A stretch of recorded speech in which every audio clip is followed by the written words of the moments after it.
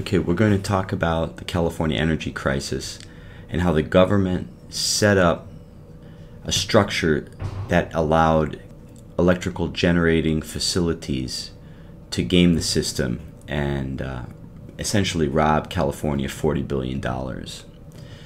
So in 1978, PURPA was set up, the Public Utility Regulatory Policy Act. And what it said was that the independently owned utilities like PG&E, it required them to purchase power from any qualified facility at the avoided cost. The intention was to increase renewable energy. So if a company put a large solar field out in a desert, for instance, PG&E would have to purchase the electrical energy from them. They were required to pay at avoided cost. And so this should be the marginal cost. It should be the cost of the facility that you would have to turn off in order to accept this renewable energy.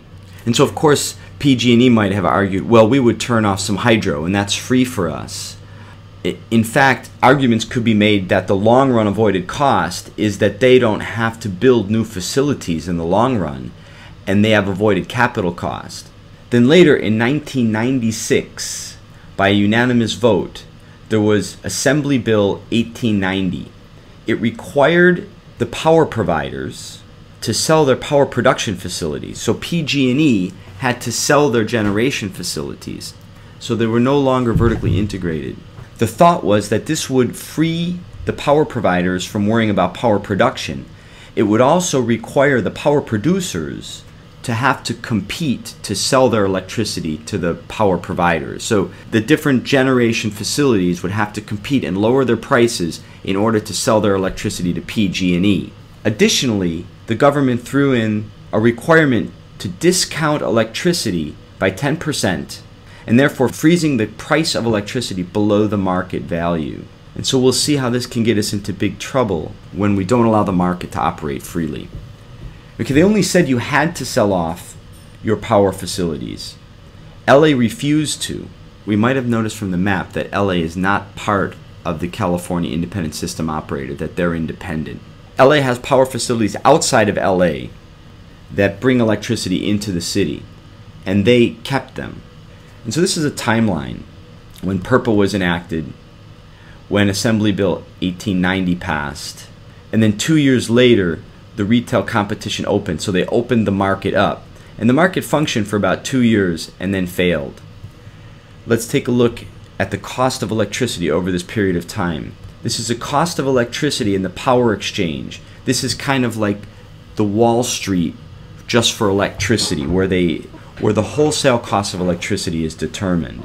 And so we can see that the cost of electricity in 1998 was well below 5 cents a kilowatt hour, so on the order of 3 cents a kilowatt hour. 1999, we have some problems here in June when we have peak demand. 2000, it's much worse. But then something very interesting happens, is we have huge price spikes in January when we should have a very low demand and therefore a very low price. And it was in 2001 that they terminated the market. We can see that the cost of electricity went well over $1 a kilowatt hour. Keep in mind, at this time we were paying that price for electricity to all the power producers. So they were getting very rich, and PG&E and the state was going bankrupt. So how did this happen? So up to 1994, on average, only 10% of the facilities were down for maintenance. But in the winter of 2001, we found that almost 40% were down for maintenance.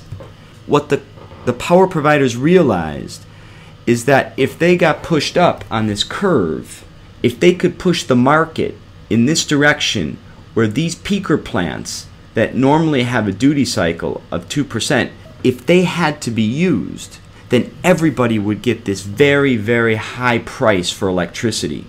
So what would happen is they would take turns closing for, quote, maintenance. And therefore, the California ISO would have to dispatch peaker plants that were very expensive. Every power producer gets paid the maximum price, so they took turns having maintenance outages.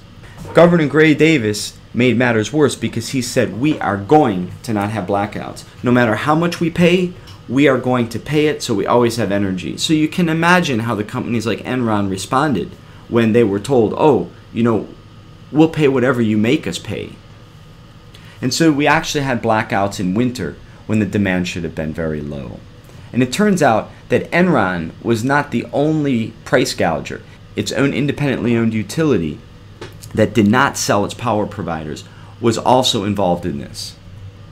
Enron also had other mechanisms for gaming money. For instance, the Death Star, they had these names. These are all from internal documents.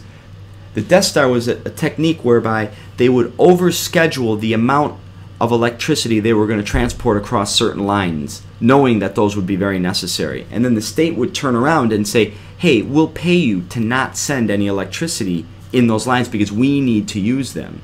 And they'd say sure, because they would take the money to not ship the electricity they had never intended to ship to begin with.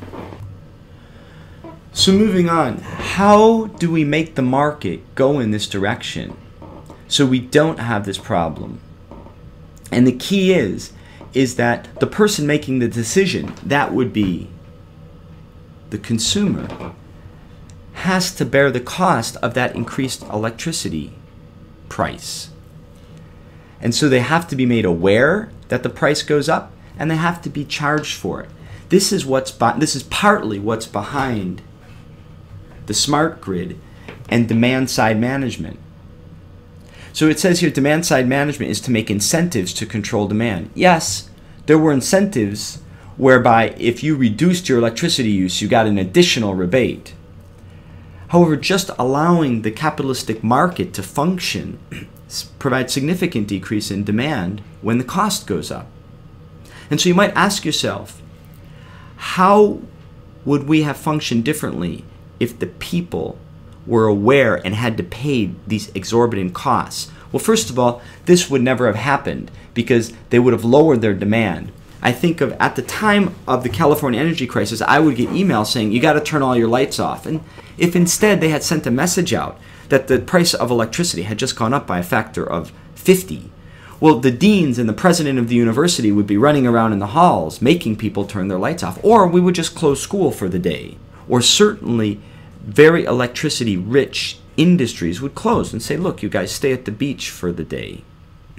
I define the smart grid as real-time pricing or dynamic electricity pricing, along with two-way communications and control.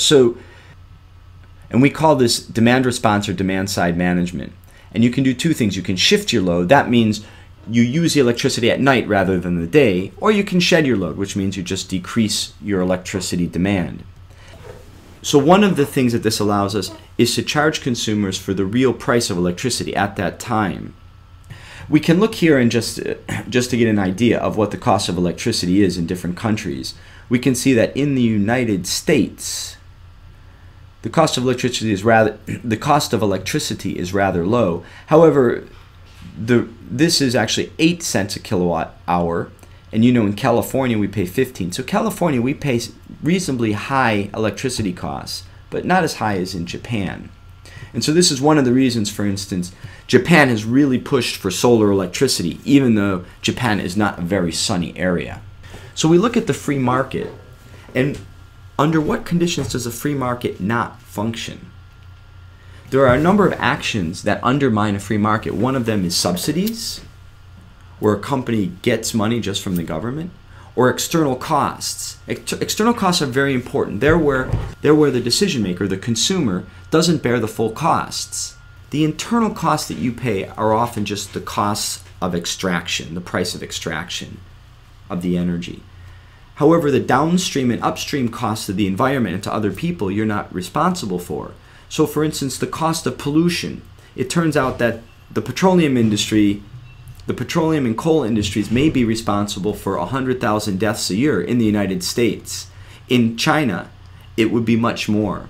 There's opportunity costs. For instance, if I were to say, let's dam up Yosemite River and fill Yosemite Valley with a reservoir to generate very cheap electricity, people would say no, because it's worth a lot of money to us to have this as in the park. However, this is exactly what we did with Hetch Hetchy Dam. or loss of carrying capacity or ecosystem services. For instance, water is purified through the natural environment. So for instance, I remember passing a gas station, seeing a woman filling up her Hummer. And I remember thinking, why am I paying you to turn my daughter's petroleum into carbon dioxide and criteria pollutants in her atmosphere? So why would I feel resentment? Because this woman was freely exercising her right to buy at market price gasoline. And so we might think of, where are there external costs involved here in this statement? And where are there subsidies involved in this statement? And how could we assess the proper cost to society so that I would not have to feel bad about seeing her spend money on gasoline? And I've seen quotes that the true cost of a gallon of gas to society is about $15 a gallon when you consider the effect in the environment of mining it, the pollution from burning it, and the opportunity costs of what we might potentially do with gasoline if we let it sit in the ground for when it's very, very dear. So we can look at estimates by Kamen showing the cost of producing electricity by different technologies, throwing in the subsidy, and a range of values from minimal to maximal external costs. So for instance, photovoltaic is very expensive, but the subsidy that the government used to supply has brought the price down to be a little more competitive. You take a look at coal, is very inexpensive. However, the external costs due to respiratory deaths, related respiratory deaths mostly, can push the actual cost to society to much higher. I mean, 40 to 50 cents a kilowatt hour. Now, if these were assessed in a carbon tax or a pollution tax, we would not have to put regulations on coal production because the market would prohibit them. So here's another example of a price distortion. And so there you go. So hopefully you're able to answer these questions reasonably well now.